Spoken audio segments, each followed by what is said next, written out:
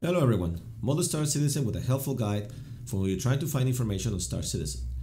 This is a revise of the same video I uploaded a few days ago because I was not happy with the sound and the editing. Otherwise, the information has not changed. I hope you enjoy. I would first like to thank Elite Thumbnails for the designing of the art on my site. If you're looking for someone to make your site more noticeable, make sure you contact them.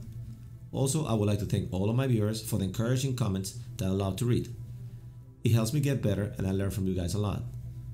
In this video, I would like to talk about the sites I use when I'm trying to find information and when I make videos for visual reference.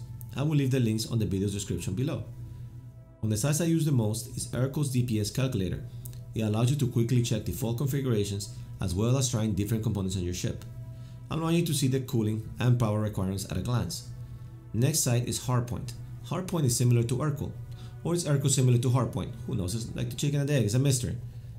Hardpoint is for the scholar min-maxer that likes to see in detail every aspect of their ship's components, although it might be a bit hard on the average person's eyes. Hardpoint also allows you to compare ships and see them side by side to compare different numbers like hit points, acceleration, and such. The next site is Chris Roberts' own site. I use it as a quick reference to check each ship's price, availability, and some hardpoint information, although be aware that some of the hardpoint information on the site is outdated or flat out wrong, so be wary of the information you read here.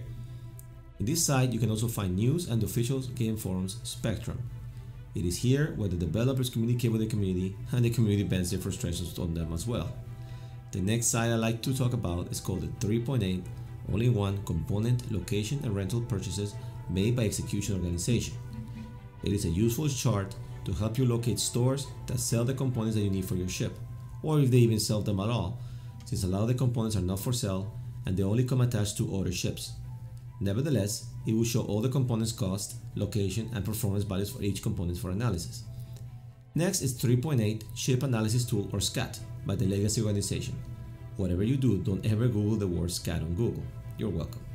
The site shows more detailed numbers and changes for components in 3.8, including EM, signature, heat, energy requirements, wear, and more. Very useful if you want to dig deep or for a serious stealth build or to see the windup times for quantum drives and cooldowns and such. The following site is for traders at Galog. This site does most of the work for you. Enter your ship's name, the amount of credit you're willing to invest, and preferred route, or leave it empty and let the application do the route for you. Please be aware that the site does not do well with trade limits. So if it tells you to buy 300,000 credits of diamonds to sell them to a minor outpost, don't do it. Only sell big quantities to big outposts like Lorville, Area 18, Port Olisar, Levski. And I assume Microtech will be on this list once it opens in 3.9 as well. Last site is for miners. Space for Games Ultimate Mining Guide. This site has everything you need to find out values of minerals, how to mine, how to get ready with the right tools, and more. You will be digging buckets of credits out of the ground in no time. That is it for now. If you have any sites you would like to add, please let me know. Thanks a lot. If you like my videos, give me a thumbs up and subscribe. Thank you all and see you all in game.